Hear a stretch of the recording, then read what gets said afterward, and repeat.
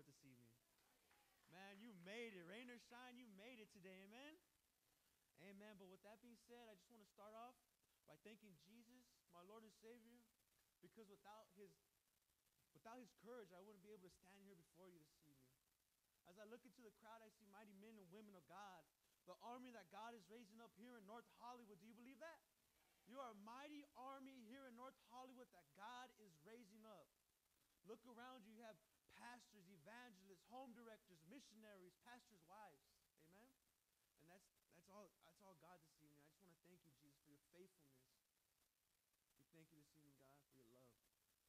I also want to thank Pastor Sonny and Sister Julie Arganzoni, our founders, for their commitment, for their giving themselves again to this third wave generation, not once, not twice, but 3 times. Amen?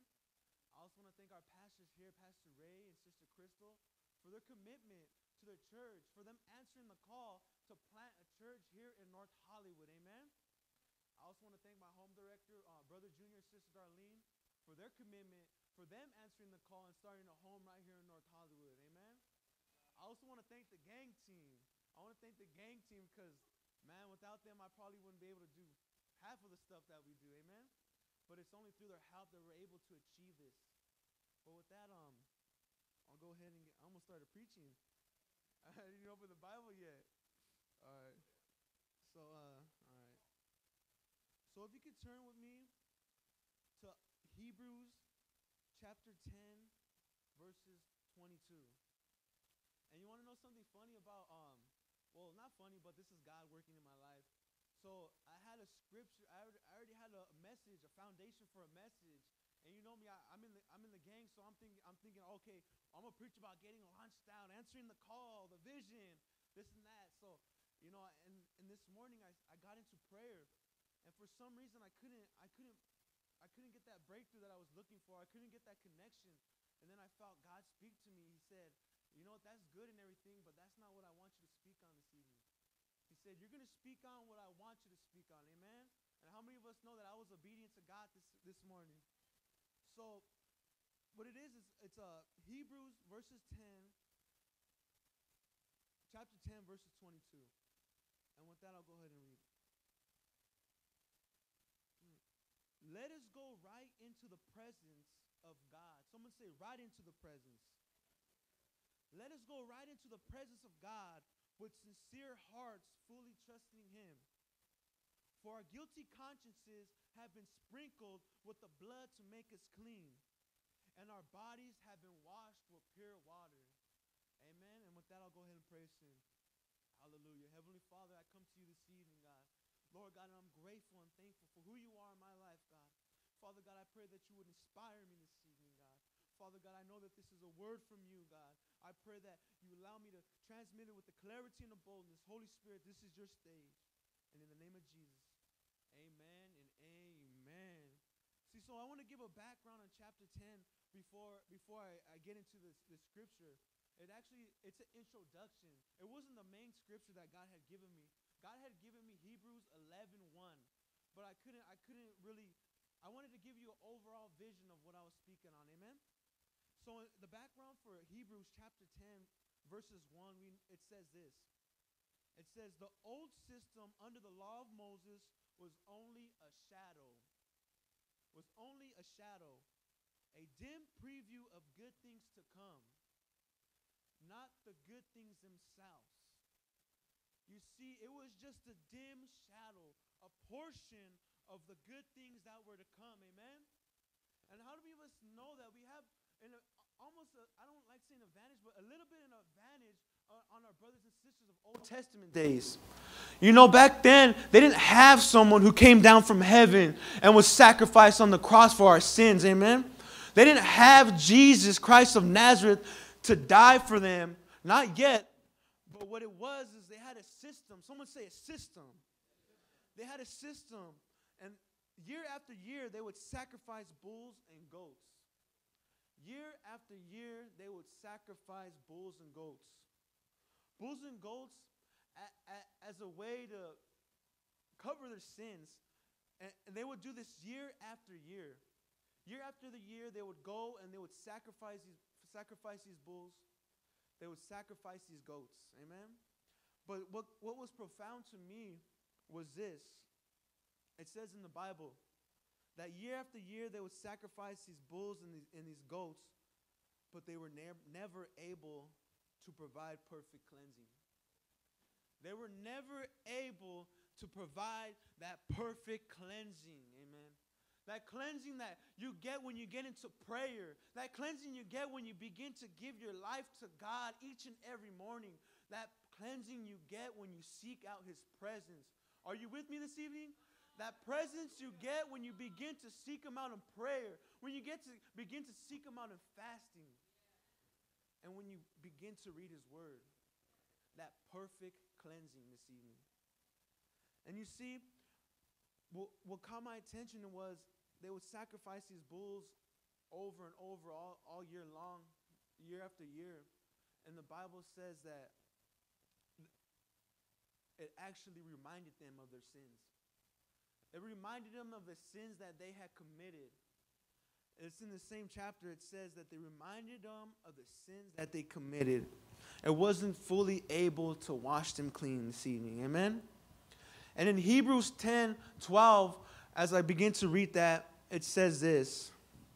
But our high priest offered himself to God as a single sacrifice for sins, good for all time. Amen? You see, Jesus came down from heaven. He looked down on the earth and He's seen the trials. He's seen the tribulations. He's seen the struggles that we were going through. He's seen that we still had that guilty conscience. Has anybody ever had a guilty conscience in here? Has anybody felt like, man, I got this blood on my hands and I can't wash it clean this evening?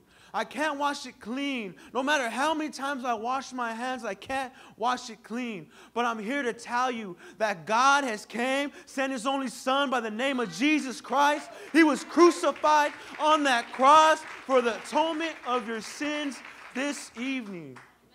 He died for us. Amen? He died so that way our shame and our guilt and our condemnation could be wiped clean.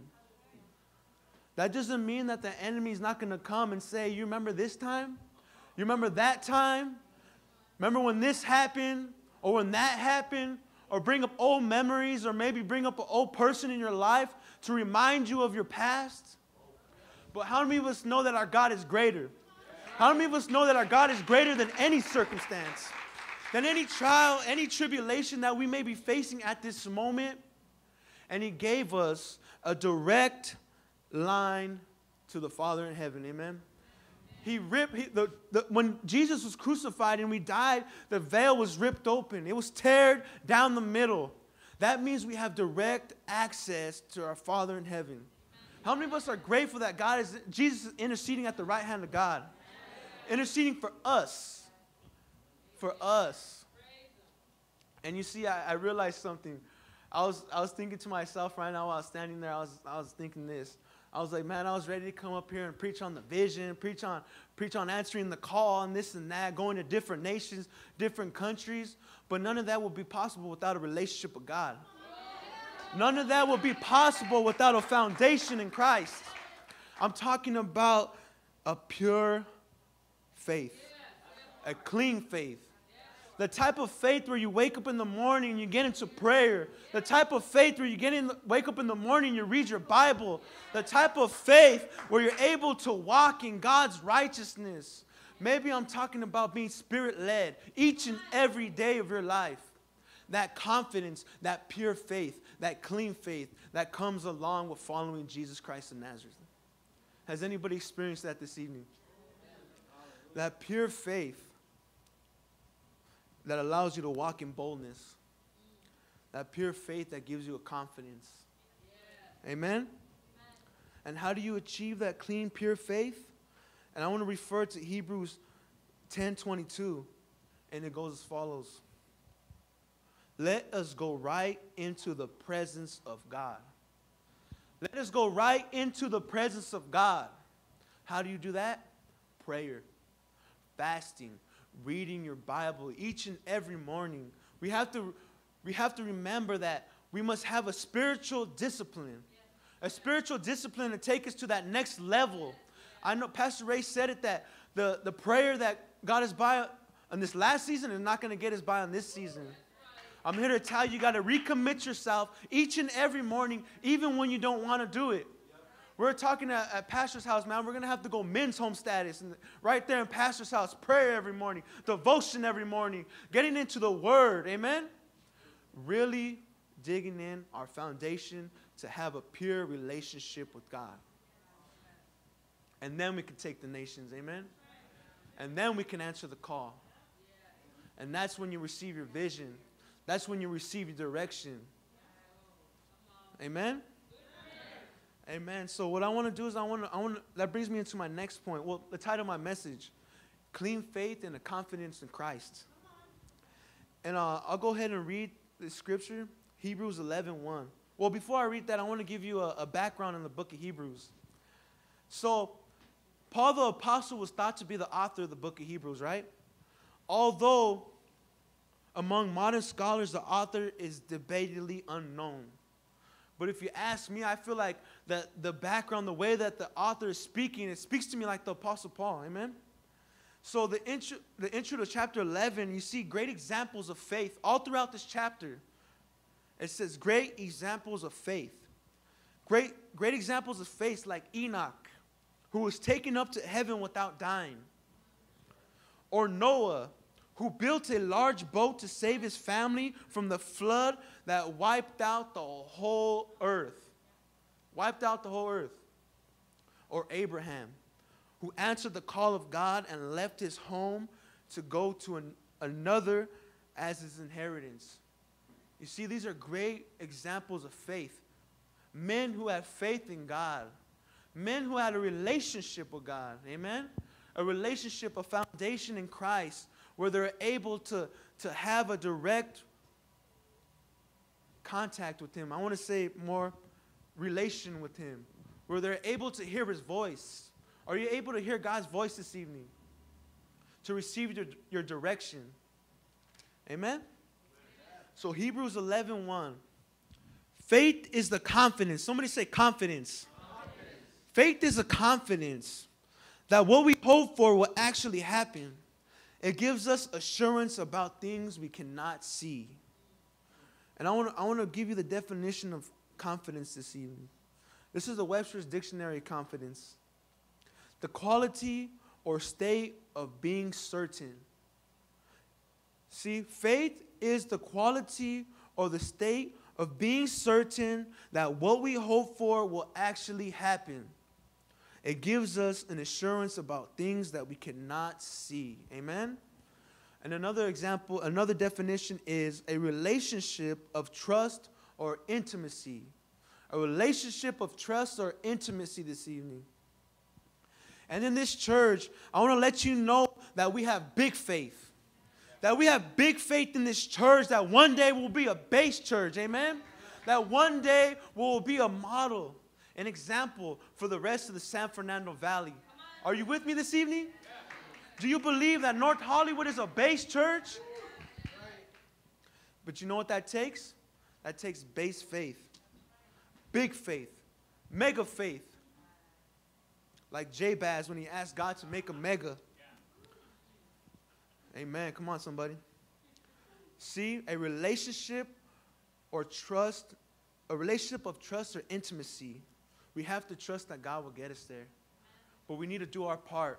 A relationship with God. An intimacy with God. Seeking Him. And having that clean faith.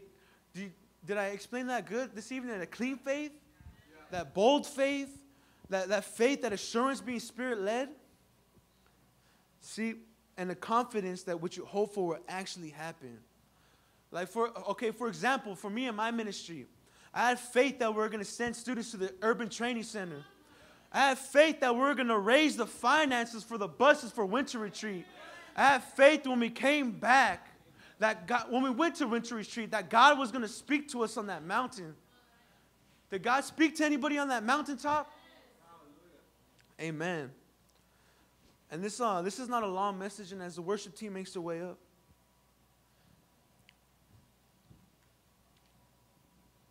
we have the faith to see your sons and daughters will see the world. Places like Brazil, Australia, Panama, Amsterdam, London, and Africa. The faith to know that generational curses in our lives will be broken. The faith to know that God is here in this place and He's working on each and every one of us individually. How many of you are thankful that we have a personal God? How many of you are thankful that God knows your name? Amen? But this begins in having a disciplined communication with God. Are you catching what I'm saying this evening? Amen. God wants to take us to a new level. God wants to take us to a new level in our confidence with Him. We just have to be open and willing. Are you open and willing this evening to be taken to another level? Do you say, you know what, God, here I am, use me. You know, here I am, God, send me, I'll go. Or maybe even here in this church. I believe God is tugging on some of your hearts this evening saying, you know what, son, daughter, I want you to step into ministry. I want you to start getting around the leaders. I want you to start to be of service. Amen? I know that some of us are stepping into new areas of ministry. Life group leaders, media, the worship team, and the gang team. Amen? A new level of faith, a new level of prayer, a new level of reading His Word, and having confidence in Him through walking in the Spirit. And if you can all stand with me this evening.